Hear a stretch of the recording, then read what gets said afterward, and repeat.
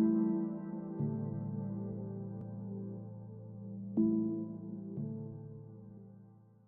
name is Popowich. I'm 33 years old. I'm a filmmaker and video creator in Winnipeg, and my company is JP Media Works.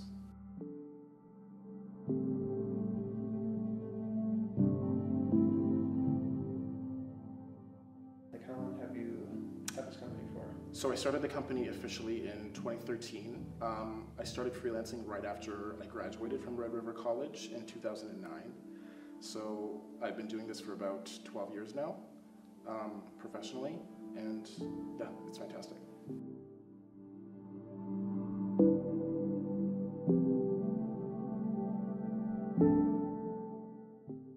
Out of all of the things that you faced, what has been the biggest achievement, like out of all of the assignments and things that you've had?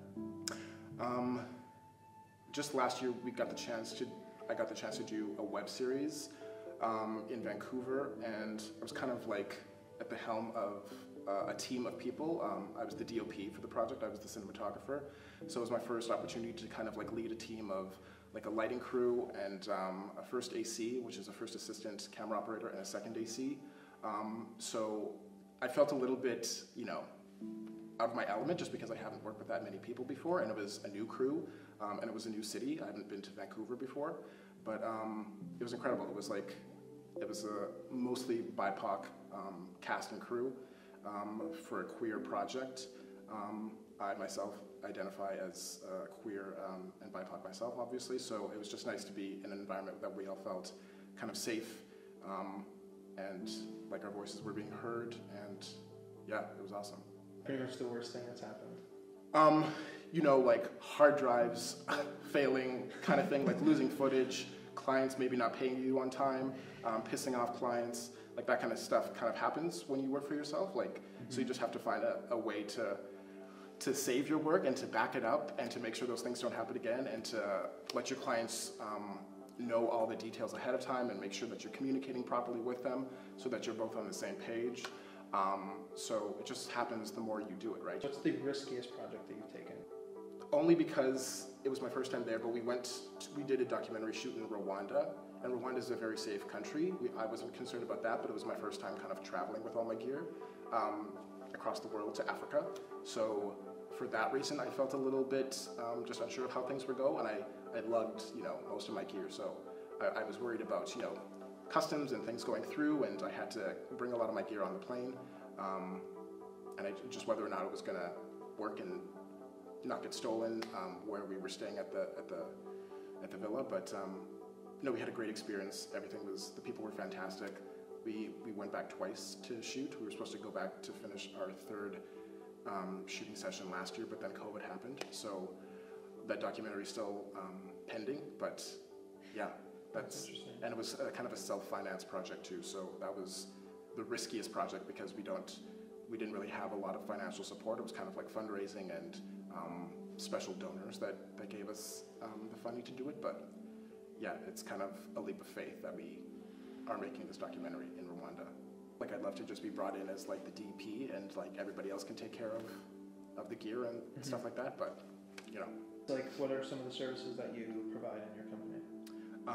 So it's changed a little bit over time, but right now I specialize in commercial work, wedding cinematography, and independent films. So like documentaries, music videos, promotional content. For commercials, yeah, it's like a lot of training videos, again, promotional content, short commercials for social media, branding videos. Like, I'm comfortable and I'm happy to do what people want me to. Like, if a corporation contacts me with a specific request, like I'm a people pleaser by nature, so I like to figure things out and try to help them as best I can. And if I don't think I'm the best person for the job, then maybe I'll kind of steer them in somebody else's direction. Or if I'm overwhelmed with like too many projects, then I'll kind of let them deal with somebody else. But yeah, like I feel like the best part of working for yourself is the creative freedom and like having the control to take on whatever clients that you want. Like, I don't think there's a reason that you have to necessarily stick with real estate videos or go solely with wedding cinematography. Like, it's all interesting. Like, using the same techniques and theories to implement your vision, so it doesn't bother me to do everything. And it keeps it interesting. I think I would get bored if it was just one thing or the other. And people have said you should have more of a niche, you shouldn't try to cater to every market or you should try to have different companies for each different, but I don't care about that. I want to produce good work. I like the variety of work. I don't care so much about branding myself in a certain position or positioning myself in the marketplace. It's because it's all been working fine for me. Business is still busy, and I'm happy to take on a lot of different types of projects, so why not? For your company, what is the story? How did you come up with it? What did you do to get it started? Yeah, right after I graduated, I didn't have any sense of what I was going to do, really. I thought I might work for a company. I was a personal assistant for an old woman in my mom's building at the time. So yeah, I was kind of at a loss for creative work.